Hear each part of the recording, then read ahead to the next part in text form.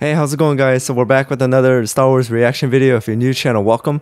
This one is called 10 clone trooper units that were completely wiped out. So I'm really excited. I'm also interested to see which units were wiped out. But judging by what I see on the thumbnail, I can see the 332nd, which was pretty much a new detachment from the 501st. If you guys saw the end of season 7 of the Clone Wars, you'll see what I'm talking about. And also it looks like the Coruscant Guard. I never knew that. Well, either way, let's check out which 10 units were completely wiped out. The Clone Wars came with no guarantee, no assurance that a clone trooper would live to fight another day. Oftentimes, their deployments meant facing off against a larger enemy force or holding out on a harsh planet. It wasn't as glorious as you may think. Plenty of clones lost their lives on the front lines, sometimes alongside their entire squadron. I think it's Hardcase. He was on the Umbaran. Today we're going over 10 clone trooper units that were completely wiped out.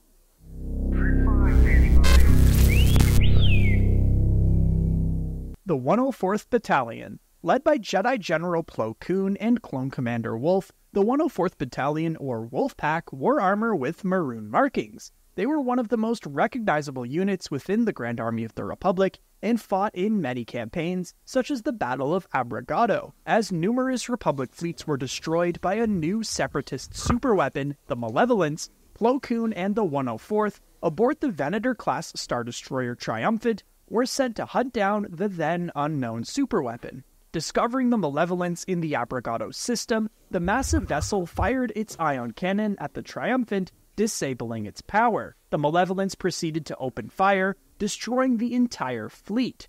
Koon ordered his troops to get to the Republic escape pods before their ships were obliterated. The Separatists then sent hunters to search and destroy for the remaining escape pods, killing any survivors to keep the Malevolence's capabilities a secret. This was like episode 2 or 3 on the first season. Fleet were Commander Wolf, Sergeant Sinker, and Boost. With so many of the battalion's clones lost during the Battle of Abrogado, clone troopers of the 104th later changed to a color scheme of flint gray as a way to honor their brothers lost during the Malevolence campaign. The unit's numbers would be replenished with additional clone troopers and continued to be one of the Republic's very best. The Battle of Jabiim. The Republic intervened in a civil war raging on the planet of Jabiim, wishing to preserve its vital economic interests in Jabiimi mining, while the Separatists backed an anti-Republic Jabiimi faction with arms and battle droids. Republic forces initially made significant gains, but they overextended their limited resources.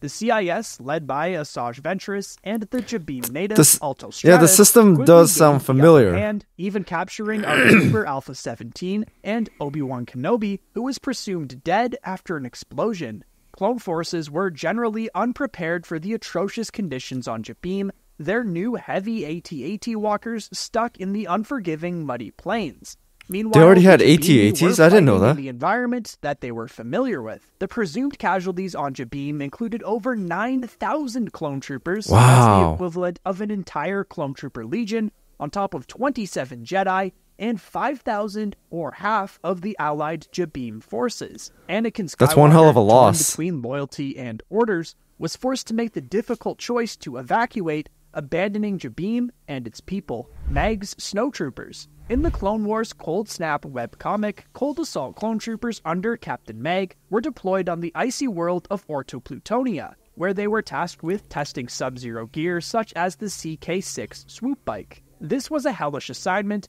Not only were they stuck on a tundra planet, but the clones couldn't enjoy a warm meal. Their food rations were not shipped in insulated canisters, and the low temperature froze them solid. The troopers had to boil their food, taking away what little flavor their rations had to start with. The squad did not come across any separatist battle droids, but stayed in fighting shape by building snowmen and using them for target practice. Things got a lot worse when the squad started to encounter a very dangerous and mysterious species that they nicknamed the Icemen. These were, of course, the native species known as the Tulls. The final members of the squad, Commander Mag and Shiv, were killed at their camp when their speeders froze up. Another force of Cold Assault troopers were sent to investigate, led by Anakin Skywalker. Oh, so it was part of this Kenobi, episode. Captain Rex.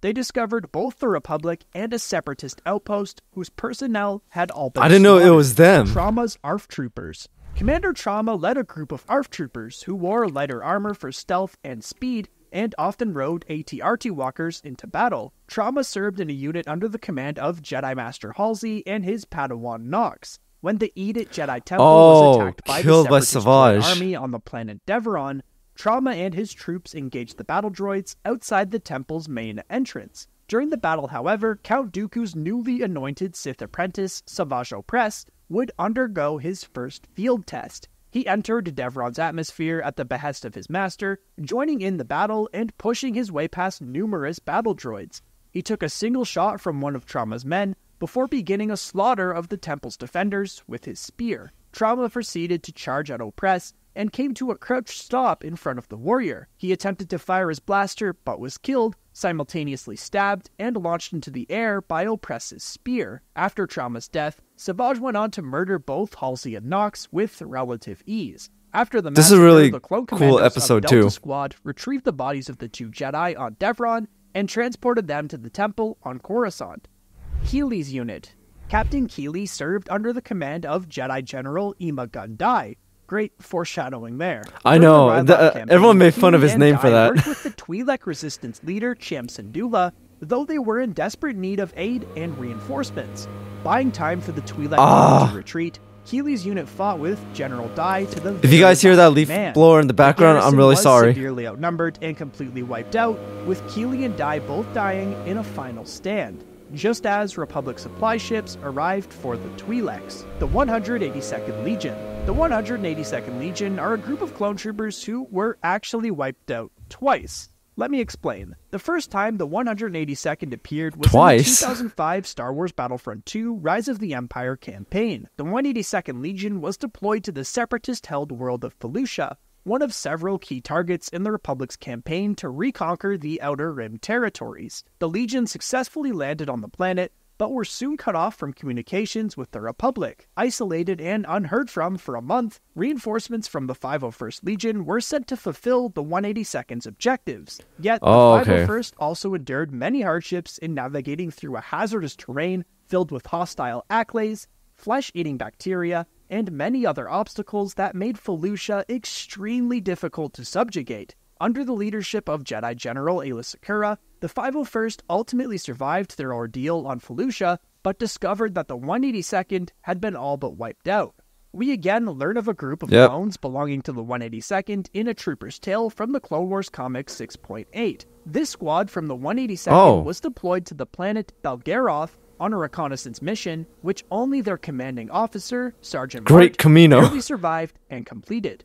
Thorn's Shock Troopers. Commander Thorn and a garrison of shock troopers accompanied Senator Padme Amidala for negotiations on the Banking Clan's world of Scipio, home of the corporation's vaults. However, this was a setup by Count Dooku, as separatist forces soon invaded and Hyena-class bombers attacked Thorn's position before In my waves of opinion, B2 Commander super Thorn battle had droids one of the most and BX badass commando last stands droids were ever. dropped in. With the clone troopers surrounded and fighting to the end, Thorn, as the last of his troopers, yelled out one final, "For the Republic," but was soon killed after taking multiple blaster shots to the chest. He and his men fought valiantly until the very end. Phil's squad. Jedi General Kit Fisto and his former Thorn was a Padawan, badass. Fenar Veb, were dispatched to track down Viceroy Newt Gunray after he escaped the Venator-class Star Destroyer Endurance. Meeting on Vasek 3, Fisto and Veb, along with Clone Commander Phil and his squad, moved into a fortress where they believed a homing beacon was. Little did they know this was actually the lair of General Grievous. Once Grievous arrived, the clones unfortunately started dropping like flies. 2 were killed by Grievous himself in the initial encounter, another fell into the incinerator trapdoor, and the 2 left to guard the shuttle, named Bell and Niner, were killed when Magna Guards blew the ship up. That left Phil alone with the Jedi, but he was ultimately slain by Grievous's pet Rogwart named Gore, slammed to the ground by the beast's tail. The 332nd Company. Here we go. Bo-Katan Kryze and former Jedi Padawan Ahsoka Tano requested the help of Republic forces to retake Mandalore from former Sith Lord Maul's Shadow Collective. The 332nd Company was formed within the 501st Legion. adorned with orange paint to match their unofficial general. The 332nd helped Ahsoka to capture Maul. However, Order 66 was soon enacted, and the clones were forced to turn on Ahsoka. When Ahsoka and Rex reached the main hangar, a formation of the remaining clone troopers was waiting for them, led by the ARC trooper Jesse. But the ship had been sabotaged by Maul,